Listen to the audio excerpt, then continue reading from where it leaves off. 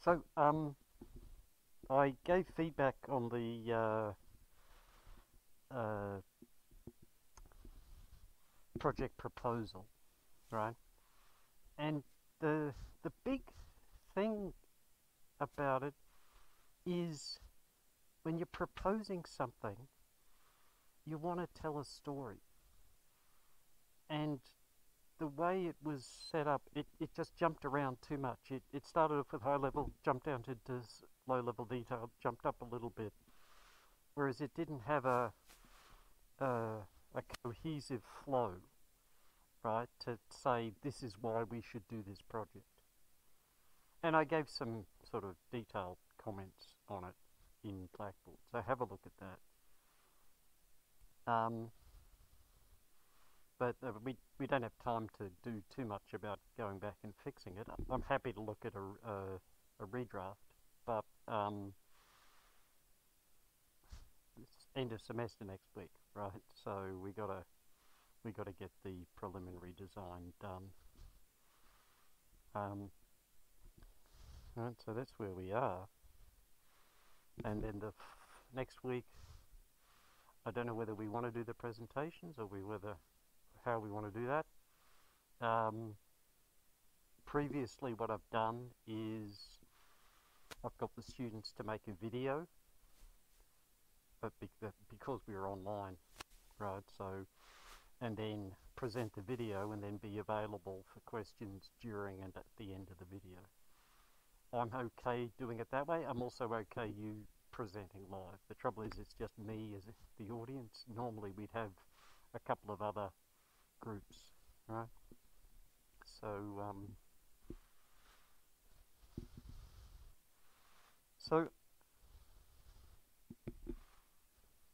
these are the things I wanted to try and do differently from what I did previously in this class. And I think I've mostly done them. The only thing I haven't touched on as much as I wanted to is how to plan. And we sort of talked about that in basically just use Microsoft Project, right? Get all the tasks. That was one piece of feedback I had about the plan in the preliminary, in the project proposal. Not detailed enough at all, right? Normally at that stage you want to plan with about, I don't know, 20 to 30 tasks in it. I think the plan had maybe 10 or 12. Plus, and I'll show you what I mean, it's nice in a plan to have milestones, and you've got self-made milestones, right? You've got right, we've got the program review, detailed design document, detailed design presentation, another program review, final design document, final design presentation, working prototype. Right, you've got self-made, so there you've got 1, 2, 3, 4, 5, 6, 7 things in your plan already, and they're just the milestones. Then how do you get to program review 1? How do you get to the detailed design document? How do you get to the presentation? How do you get to the working prototype? Right?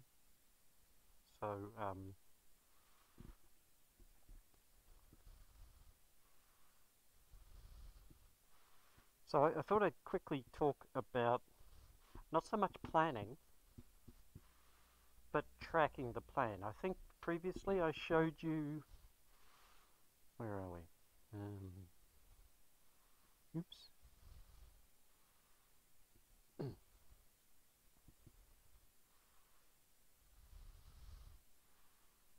Yeah, that one will do it. Right, I showed you these plots. Right, so these plots are me taking the students' plans and looking at how much they've done on that plan. Out of if everything on the plan is done, it's 100% done. And this is them checking off the different tasks they had in the plan, right? And I, just to give them a little bit of a sense of urgency, I put in, how did I?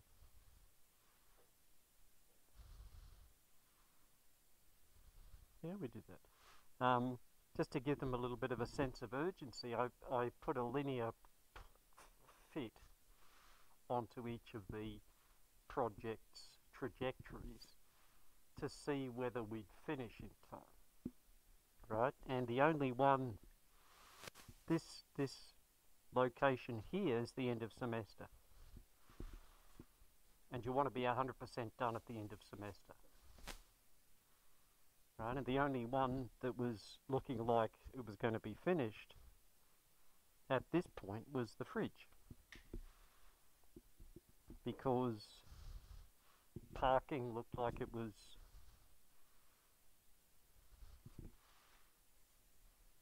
it wasn't going to finish until the semester after they needed to finish. Now the funny thing was, this doesn't tell you what's actually happening. In fact, of these three projects, I suspect parking was actually further ahead than the other two. But it didn't show up in the way they planned. That's okay. And they all finished. They all, actually I don't know whether they all graduated yet. Some of them had a couple of other courses to make up, but they all finished capstone. Right? So what I thought it'd be good to do is, how am I calculating these numbers? And there's a standard way. Hey Matt, there's a standard way of doing those measurements. It's called the Earned Value Management System. Right, so this is what you do to put together a project. You set the goals, write down the tasks, you measure progress, and it's that piece that I want to talk about specifically. You compare the actual with the planned, and then you take any corrective action if the actual is not meeting the planned. Yeah, Chuck, what's up?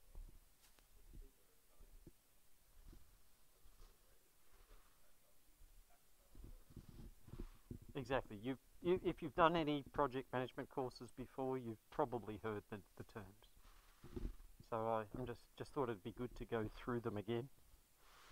So one thing that's kind of interesting is just about every project looks like this. It's called the S-curve, right? It looks like you're not doing enough work at the beginning, and then all of a sudden you take off and you do a really good job of getting stuff done, and then the last bit takes forever to get finished. Whereas ideally, right, you'd want something like a straight line, but that never happens. It's nearly always hard graft at the beginning, then all of a sudden you get into the zone and you get things happening, and then nailing down every little bit at the end is a pain.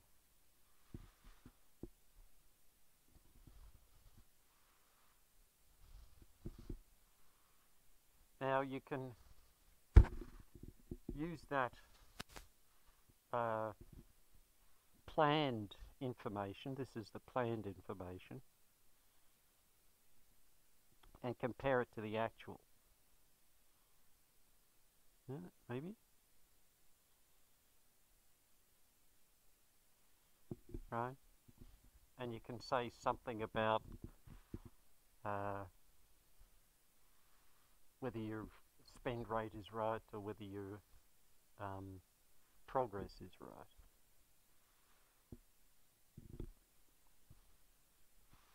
So this is what I was saying just before you came in, Matt.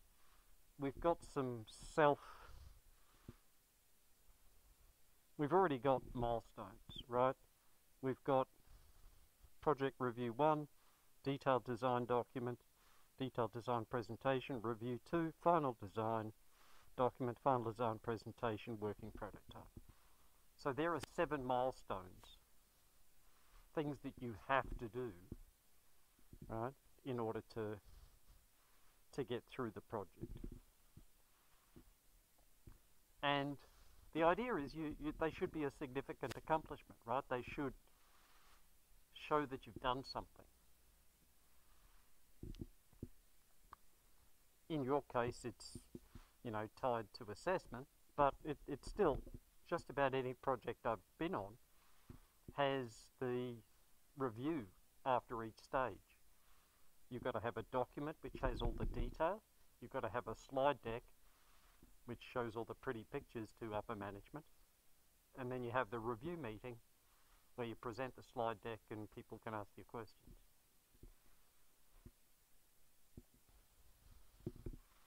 And the way you do this, the way you put milestones on is there's a little box you can check on the properties of each task. And when you say it's a milestone, they come up as little diamonds. Milestones should be as a separate line item in project, and they generally have 0 days as the duration. Now, that doesn't mean having the document or meeting the milestone isn't valuable. And one, funnily enough, earned value is about value. And it's easy to see value in tasks, right? Tom is working for, I don't know, a week, or 3 days on item A, right? And we know Tom costs $40 an hour. 3 days is 8 hours, so 3 times 8 times 40. That's how much item A costs. That's the value, the planned value for item A.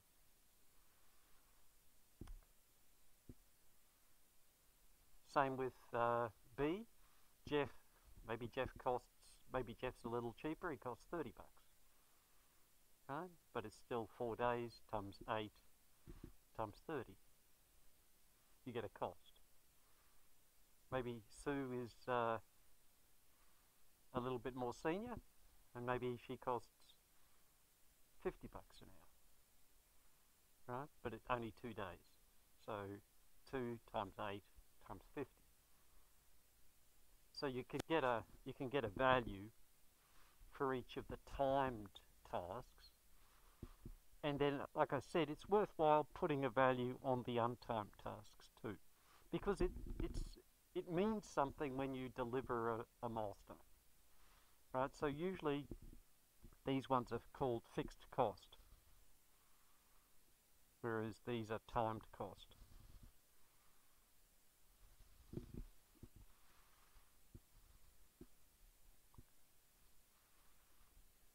In fact, that's actually a milestone. I got the, let's put it on A rather. Right, you can see that one's a milestone as well. Okay? Now,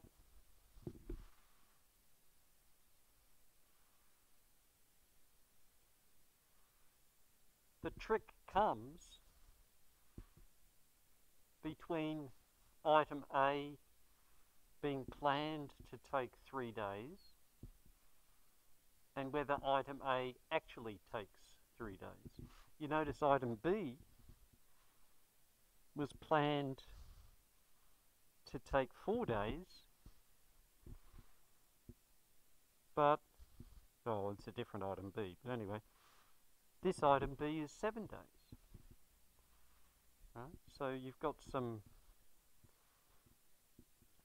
differences.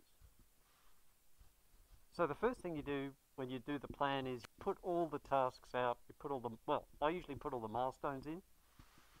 I then usually put what's called a summary task for each part. So in ours, there would be a prototyping and detailed design summary task, and then a finalizing design and prototype summary task. The next thing you do is you put the appropriate milestones under each of those items, and then you figure out, well, what do I have to do to get all that done? And the thing to focus on, forget about the documentation, forget about the presentations. What do you need to do to build the robot? Right?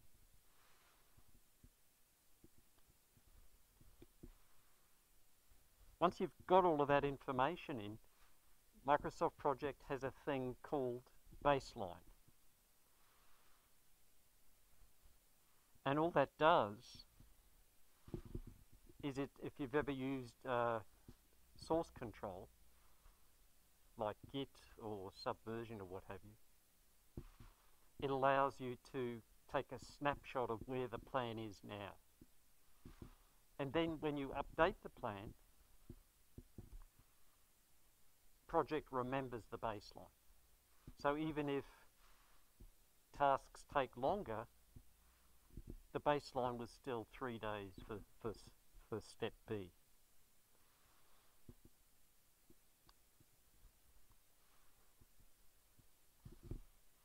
So the three things you're usually interested in project management are, cost, schedule, and actually getting it done. Right? And the S-curves are usually just looking at cost and schedule. And sometimes there are a thing called tracking control charts. They really only look at performance and schedule. Whereas EVMS, earned value, tries to look at all three.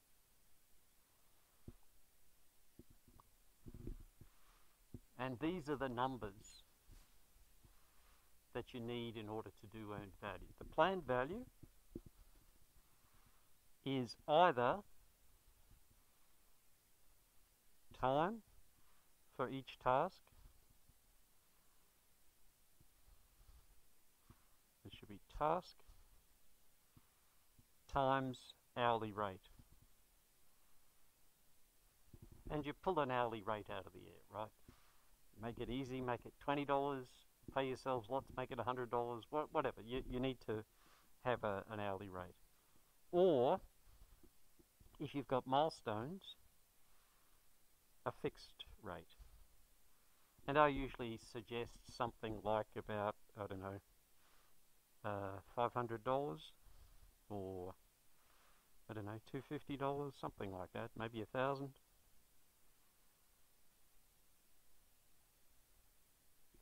It shouldn't completely overwhelm the timed costs, but it should be reasonable. So you've got your plan, right? So this one's 3, this one's 2, then there's a milestone, and then there's another 2. Right, so let's say each of these blocks is 100. So that's 300, 200, 200, and let's use 100 for that one. Right, so the total planned value for this simple thing is 300 plus 200 plus 100 is 600. It's $800.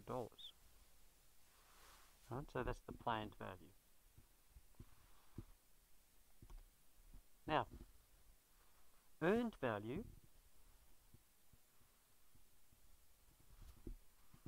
is what you get when you finish each task. And earned value is just the planned value. Right? So when I finish this task, so this is PV, and here the earned value, I finished that task, and so I've earned 300. I haven't finished the other tasks, so the earned value for those things is 0. When I finish those things, I'll earn the value.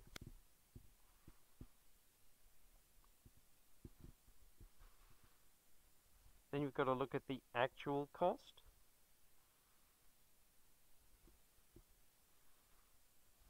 Right? So maybe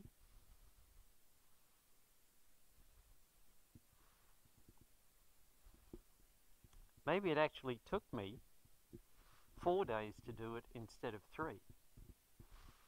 So that means my actual cost was 400.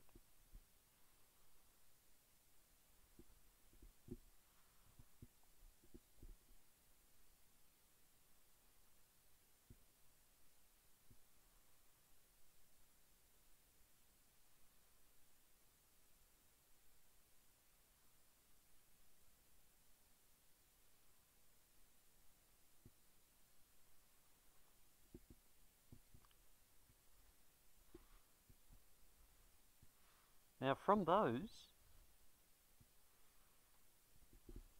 you can generate 2 numbers.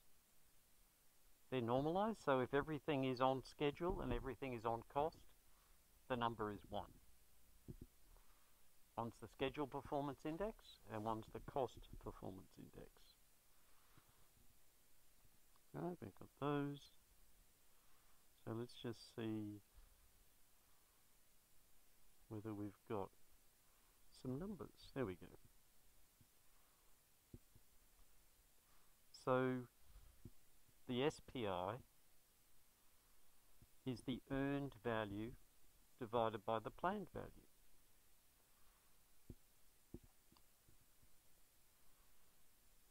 Right, and let's go back to our example. Let's say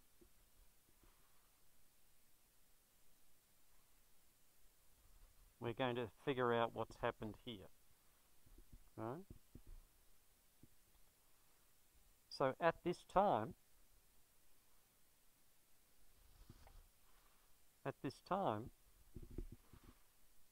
we planned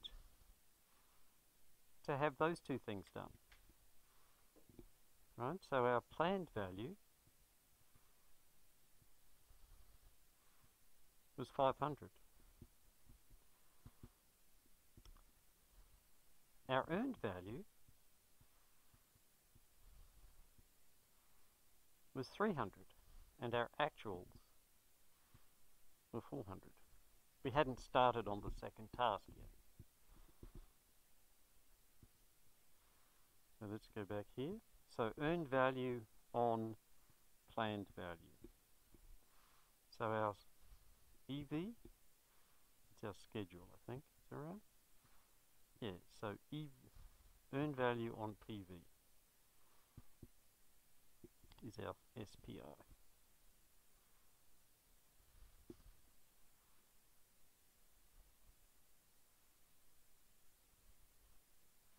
So earned value is 300, planned value is 500, right?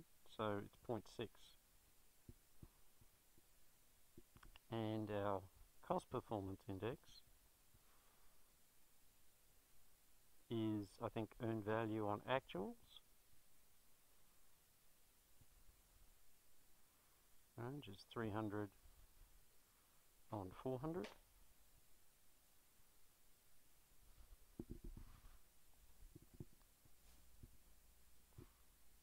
And both of those numbers are less than 1, which means we're in a bad way. You know, I made it. I'm making this up as I go along, so it's...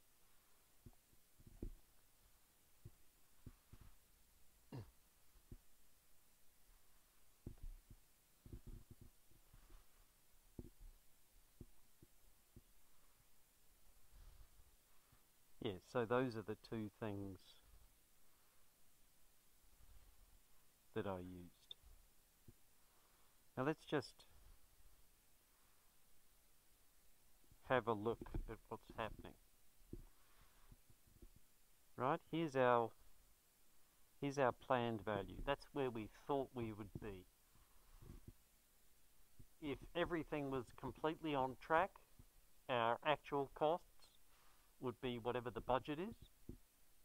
and the time would be exactly where PV is. Right? But we've actually, in this example, we've actually earned more value than we planned. So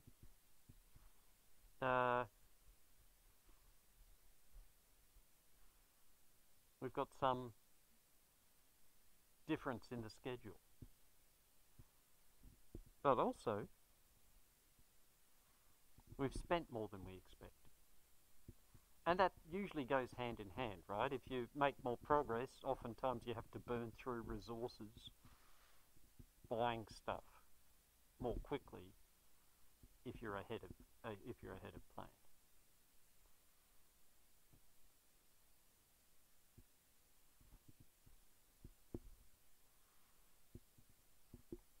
Now, I don't like this example, and the reason I don't, I'll tell you, I'll explain what's happening here, and we can talk about why I don't like it.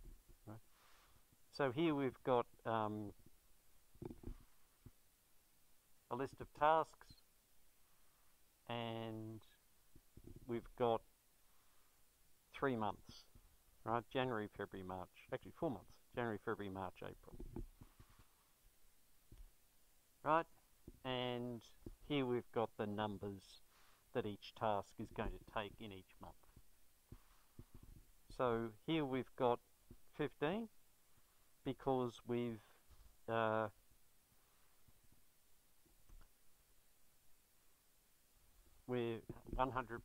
complete, so we can capture our value. Right? These are the planned values for each of them.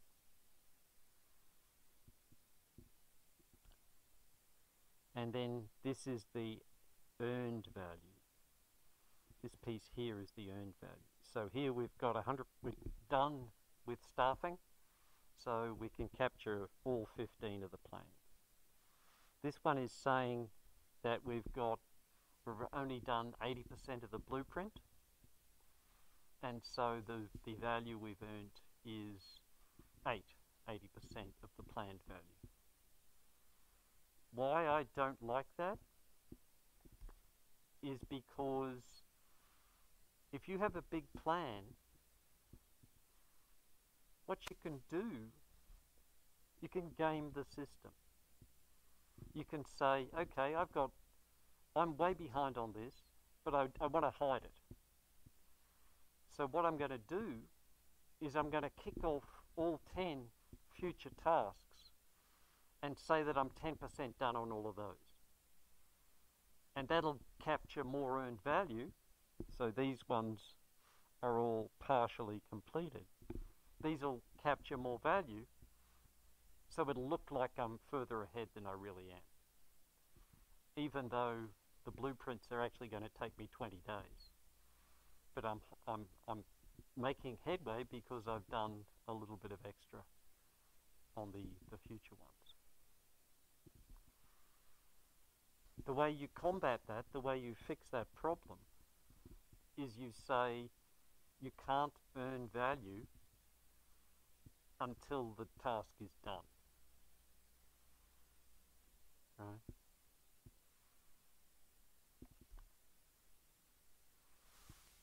So anyway,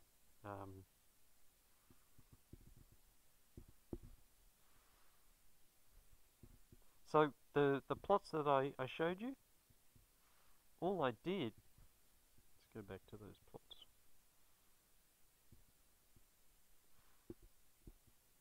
Right? This number, let's do blue, right? So this number here, this percentage, is just the earned value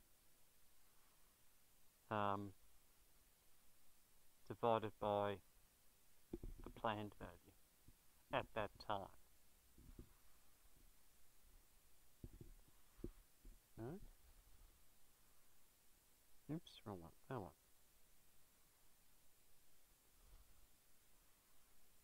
So it was really just the schedule performance index in a percentage form, right? So instead of between 0 and 1, it was between 0 and 100. I wasn't that interested in the cost, right? Because you're doing it anyway. What I was interested in was finishing on time.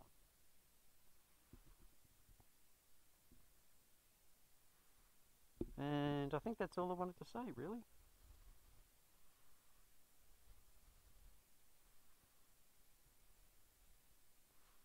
Right, so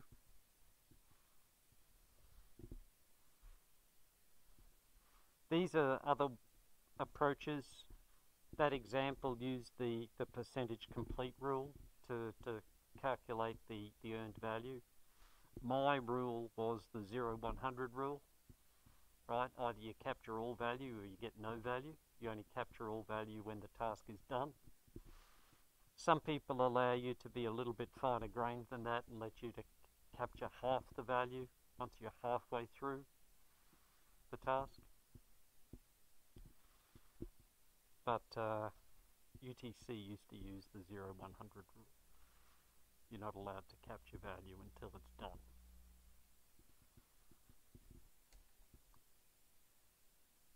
Okay. I am done. We need to do preliminary design. Do you have any questions? Chuck, you look like you've got a question. Anything.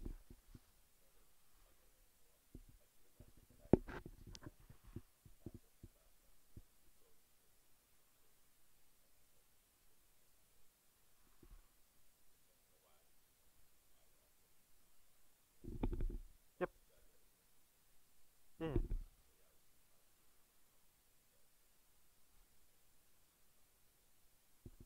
I mean, you don't need Microsoft Project to do this. In fact, I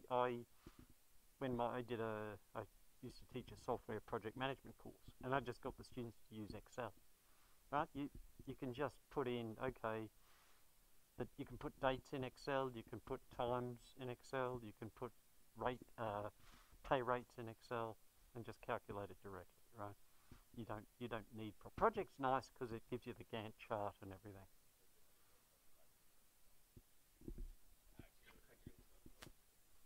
Yeah, I mean it's pretty close. The only thing I would say is I want to try and see if I can find the video quickly. Kenya, did you have no, you okay? Matt, you're okay? Yeah.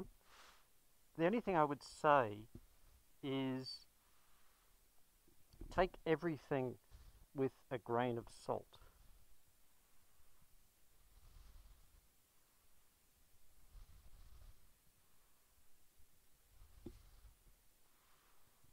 Now, I'm not going to show you the whole video.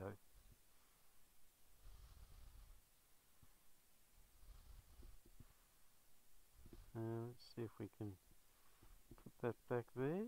And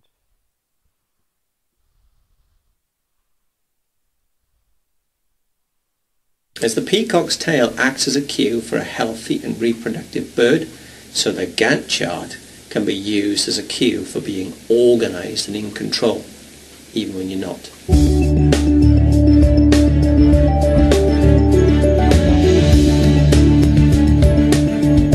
This is a former colleague of mine, John Whitty, and he studies project management. That's his research area. And one of the things he says, exactly what he said, that the way you tell who the project manager is they're the person with the Gantt chart. And his take is that one of the only things the Gantt chart does is identify the project manager. Doesn't necessarily help getting the project done. My name's John Whitty, and I spend some of my time thinking about and examining what makes project managers tick. There was an article on project management in The Economist in 2005, and the byline read, companies are increasingly keen on projects. Why, when so many fail? And that sums up rather nicely one of the paradoxes of project management, in that it appears to be popular and that at the same time it appears not to work. We make the assumption that modern project management has something to do with delivering projects on time and on budget. But modern project management doesn't have to be about that. Perhaps it's also a tool used for surviving in the corporate environment. I could quote you something from a textbook, but I don't think that those standard definitions are particularly defensible.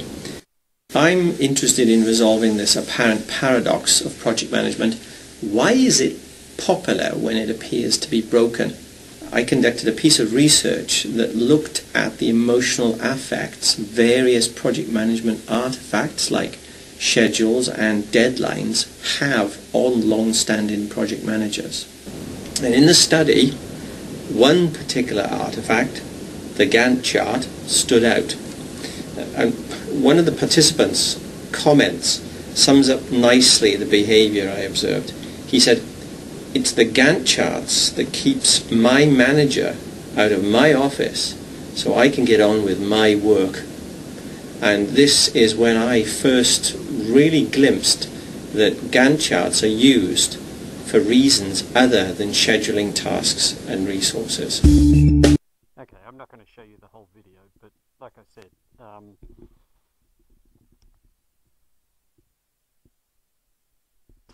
take all of this stuff with a grain of salt, right?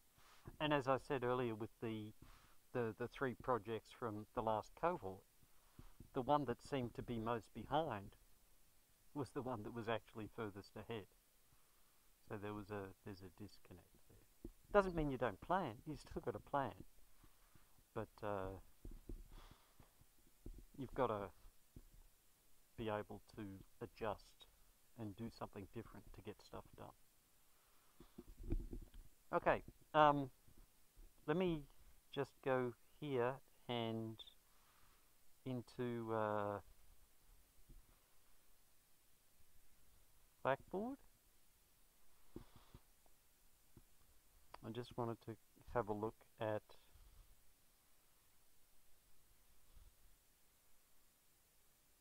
the document.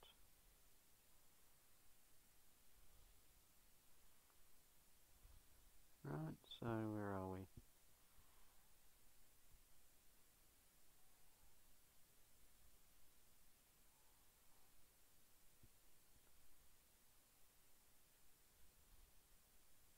Oops. Is that it there? There we go.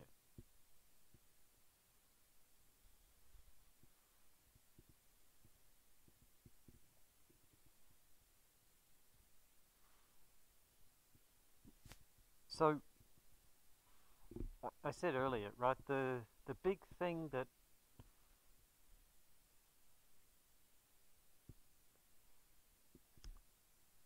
the project proposal should tell a story. And I just got, right, we started off with people with physical disabilities often require assistance with moving around and picking items up. Great, that's at a high level, that's visionary, right? That's where you're going. Designing an app-controlled robot will allow people to stay where they are without having to physically move. That's coming down a level, but that's okay. And then using a high density. So you're getting really bogged down in the detail way too early. This is the abstract. It should be a reason why you need to read the rest of the document.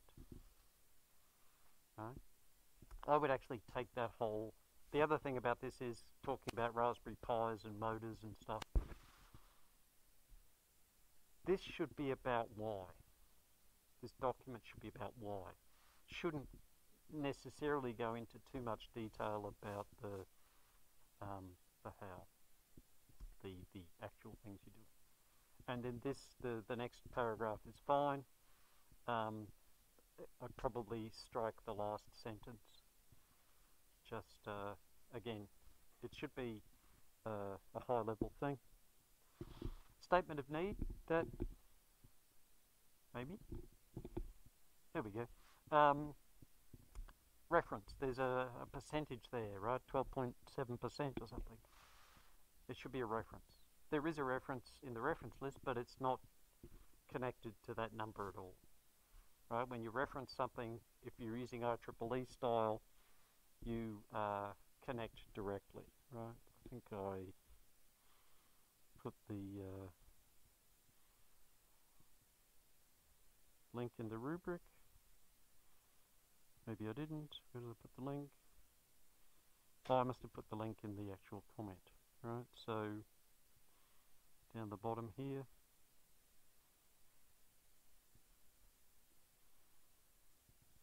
Right, there's a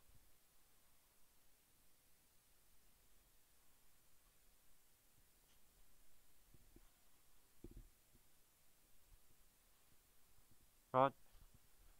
I'm an IEEE guy, so I tend to go with IEEE format. So every reference should be numbered, and then when you refer to something in the text, there's the number in square brackets beside the text that's referencing the thing, right? Everything else you've got in the references looks good. It's got all the right information. Right, there's a URL, it says it's online, when you last accessed it, when it was published, that's all good. It should have an author, although I suppose they do have authors. I would have put the author first rather than after the title. It's okay. But there should be numbers.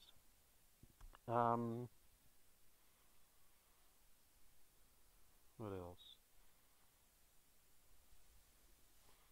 So I thought I highlighted this particular part here, right?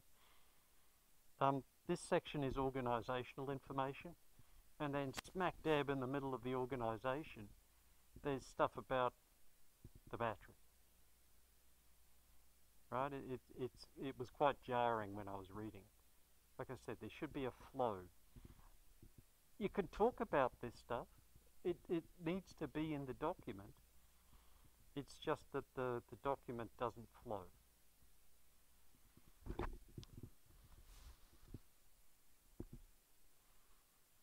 Okay. So have a look at my comments, and happy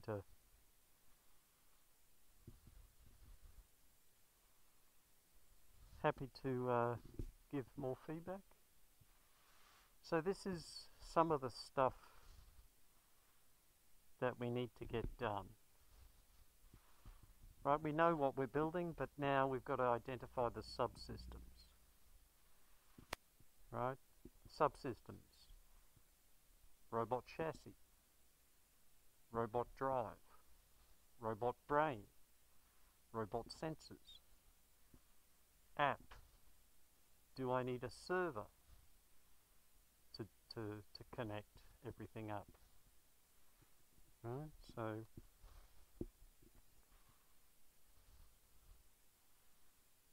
the way I usually do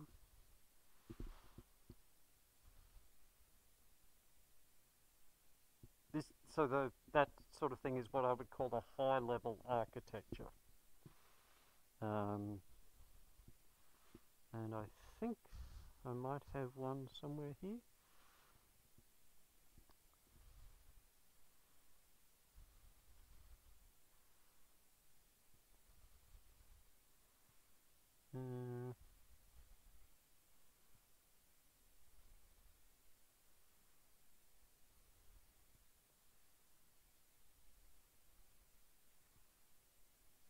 Was that one?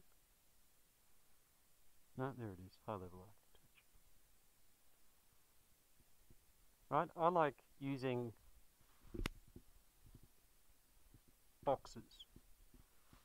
Right, this is actually UML. It's called the UML deployment diagram. And the 3D boxes are pieces of hardware. Right, in this particular one, there's no mechanical hardware in it. It's just a software system. But I have a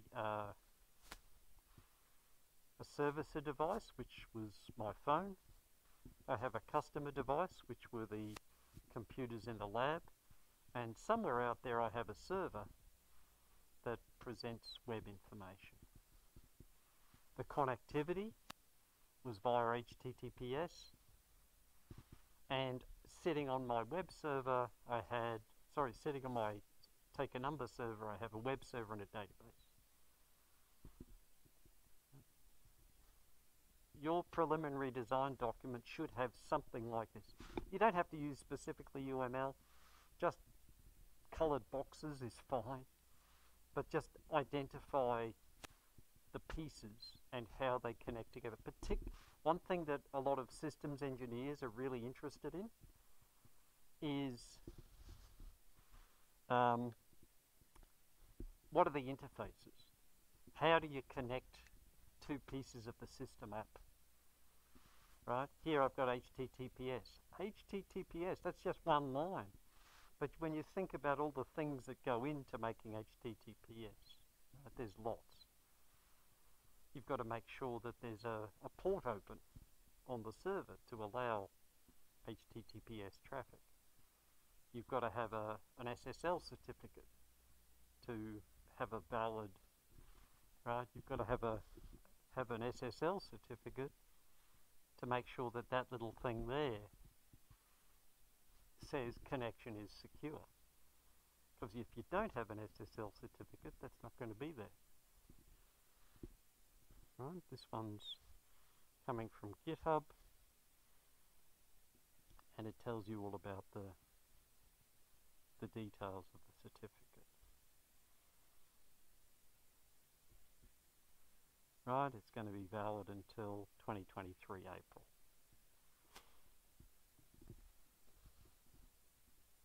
So that's something that should be in the preliminary design. Let's go back to there. And that's why I was saying the interfaces should be clearly described. Because in your case, you've got an app that has to talk to the robot. How are you going to, what's that interface? Is it Wi-Fi? Is it Bluetooth? Is it a cord? How do you connect? Is it a USB connection? All of that information should be on the system block diagram. We've got shell statements, but underneath all of those shell statements, how is this going to work, right? How do you... One way to think about operational stuff is when the user first takes it out of the box, what do they do, right? They've just got a turned off robot. Do they have to download an app? Probably. When they get the robot out of the box, do they just turn it on? Do they have to charge it up? Do they have to put a new battery in it? What's the operational thing that happens? You've got your shell statements, right? On the other end, right, so we're going back all the way back to our design V, right? You've got your shell statements. How are you going to test it? Verification. You know what the functional and non-functional or cross-functional requirements are? How are you going to be able to say, yes, this functional requirement was met? Right? That's what verification is all about. Does the device do what the requirement says? And you can do that at this stage, right? You don't even haven't even bought any hardware, but you can certainly define the success criteria.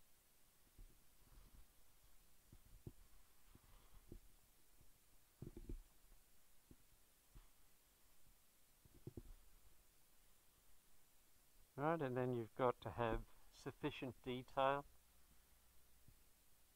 to know that you can go to the next step. And we haven't had any specific comments about problems, so you should be good there. You've already done this, but one thing that should happen between the project proposal and this is both the project schedule and the project budget should be further refined. With the schedule, that means there need to be more tasks, and you need to identify who's going to be doing each of the tasks. And that will more clearly identify member roles. And that's what I just said, schedule and budget.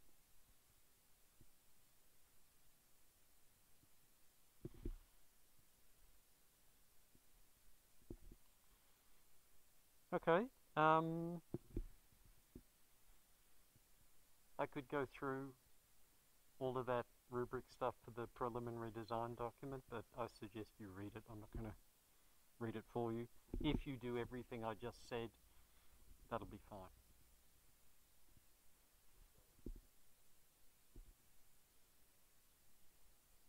Sorry, this? Yeah. Yep, this is all. So the rubric and everything should be all available. This particular page, let's see if we can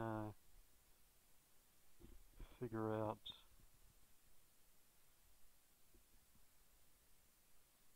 copy link to page. I can post that.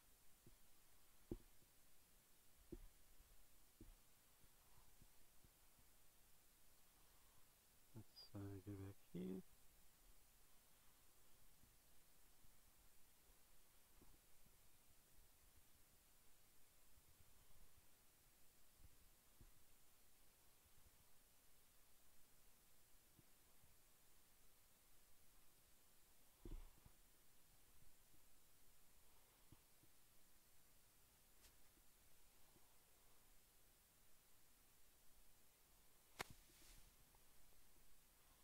Let's just edit that and send it in an email too.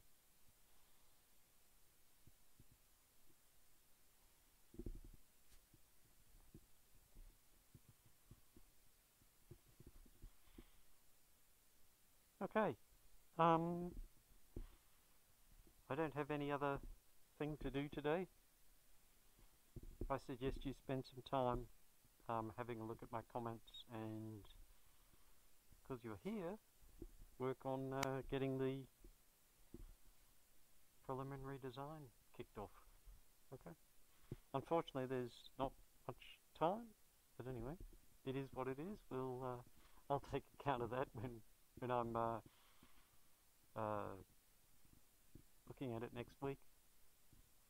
We've got next week, and then the following week I want you to go and see the 498 presentations next door. They'll be. Okay? Thank you. Let me just shut down